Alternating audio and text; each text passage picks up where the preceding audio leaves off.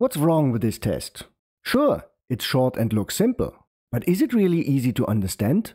The class name tells us it's about analyzing DLL import usages in source code. The method names tell us it's about finding usages of disallowed libraries. So far, so good.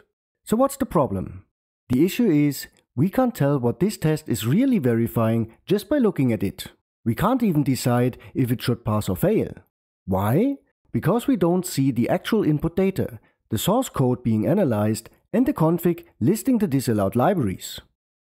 Good tests don't hide relevant details. If something is essential to understand whether the test should pass or fail, it belongs in the test. Yes, that makes the method longer, but it also makes the test self-explanatory. And putting the input data right there in the code motivates us to focus on what's truly relevant. Now, in our improved version, the config is duplicated in multiple tests.